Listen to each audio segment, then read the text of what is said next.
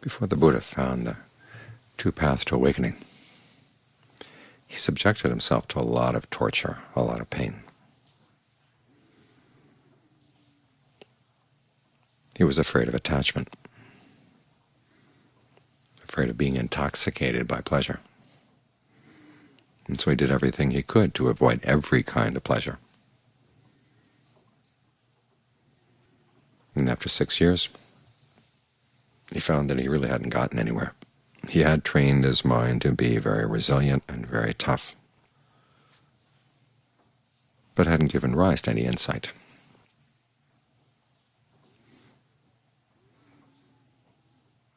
So he asked himself, is there some other way? And he remembered the time when he was young. He had started sitting quietly under a tree while his father was working out in the fields. His mind entered the first jhana, a sense of pleasure, rapture, that was totally divorced from unskillful mental qualities, totally divorced from sensual desires.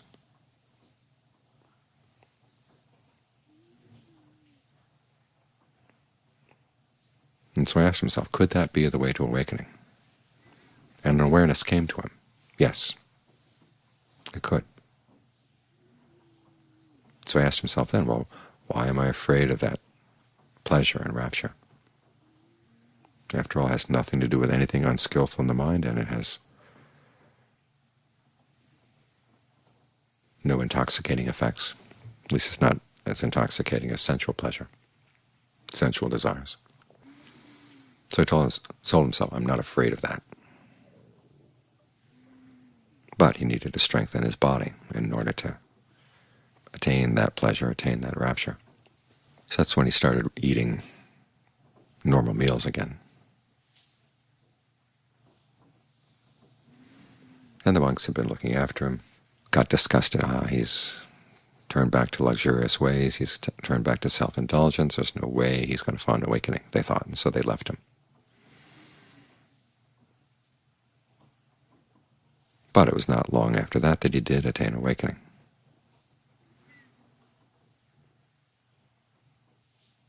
Then when he formulated the path, he put right concentration there as an essential element of the path. It's actually the first part of the path that he realized. And as he said, this was the central factor. The others were aids and assistants to the state of mind that finds pleasure and rapture when it's secluded from sensuality. Sometimes that formula is translated as being secluded from sensual pleasures, but that's not what it means. Sensuality means your resolve for sensual pleasures, i.e. the states of mind that are fascinated and keep feeding over and over and over again, and how much you like these nice sounds, nice smells, tastes, tactile sensations.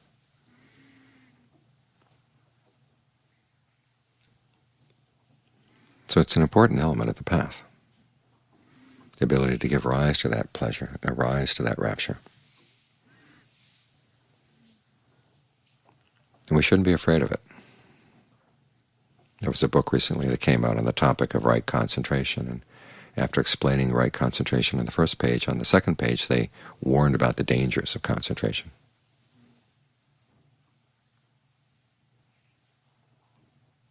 Which is a strange attitude. You don't hear warnings about right view or right resolve or right action or right speech.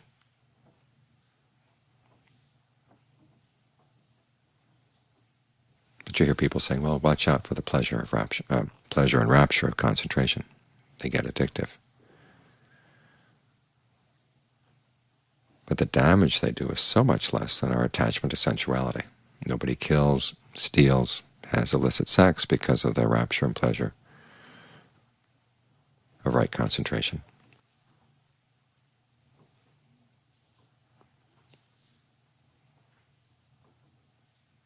So you have to realize that this is an essential element of the path, and it's not to be feared.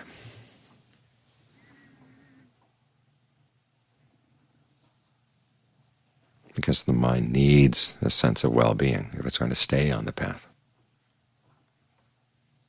and motivate itself to stick with the path for its own sake and also for the sake of others. The Buddha never drew a sharp line between the things you do on the path for yourself and the things you do for other people. In other words, when you develop goodwill for others, it's good for you. You develop compassion for others, it's good for you. When you work on mindfulness, it's good for other people as well as for you. In other words, these practices we do are not clearly marked off in terms of their benefits. Benefits seep through the lines we may draw between ourselves and others. And the same goes from this pleasure for right concentration. Some people are afraid of it because they're afraid that it'll sully the equanimity of their minds or the clarity of the mind. But you have to remember, the mind ordinarily is not just a receptive screen. It's actively engaging in the world, feeding off the world, feeding off ideas, feeding off intentions.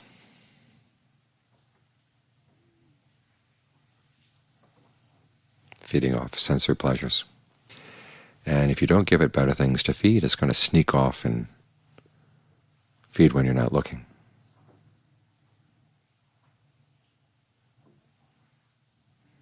There's a story they tell of a candidate in England, an Anagarika, who had been very strict with himself. He was also very strict with other people.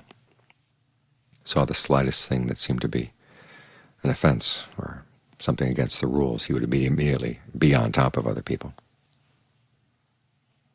And one day one of the Ajahns happened to go into the storeroom, and there was this Anagarika stuffing himself with chocolate. Big mouthful of chocolate, and this look in his eyes that you're not supposed to see this, as he looked at the Ajahn. You could take that as a symbol for the mind when it's been very strict with itself. After a while it breaks down and it goes off feeding in very unskillful ways, either on pride or on sensual pleasures.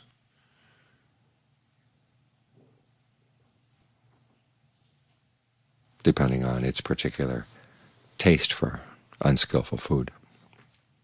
And so we need the pleasure that comes from concentration, we need the rapture that comes from concentration in order to give the mind something better to feed on, so it's not starved.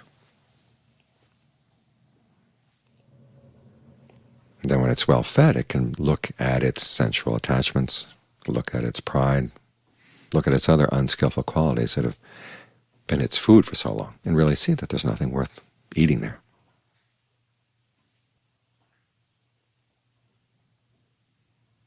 So this process of giving pleasure to the body, gladdening the mind,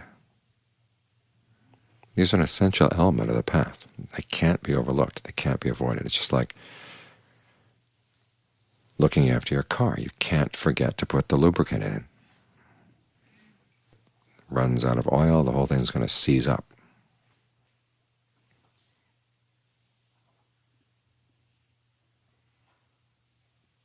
Or like growing plants. If you don't feed them, they're going to just dry out and die.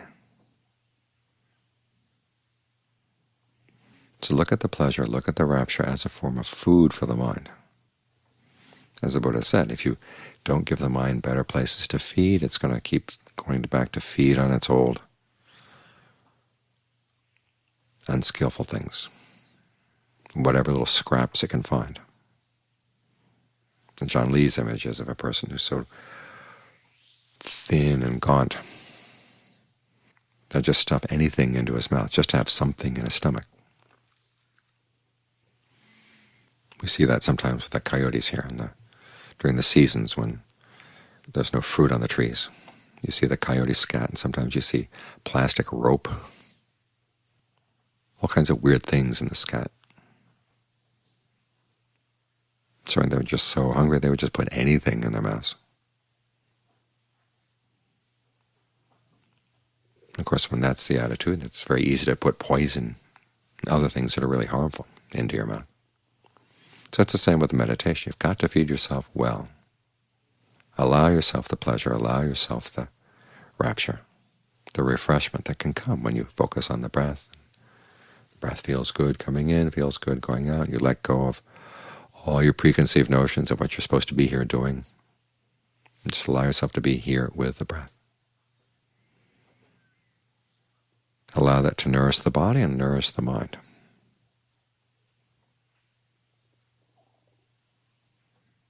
Because this doesn't rank as indulgence. It's actually part of the path. Something the Buddha said should be developed, should be cultivated. For as long as the mind needs to feed, you want to make sure it's feeding well.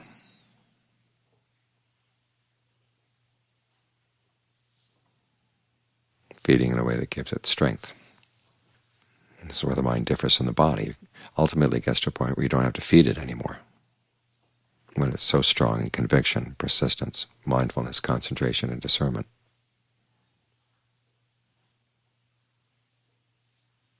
It's found a happiness that doesn't require conditions, doesn't require food of any kind at all. But until it gets there, make sure you're feeding it right.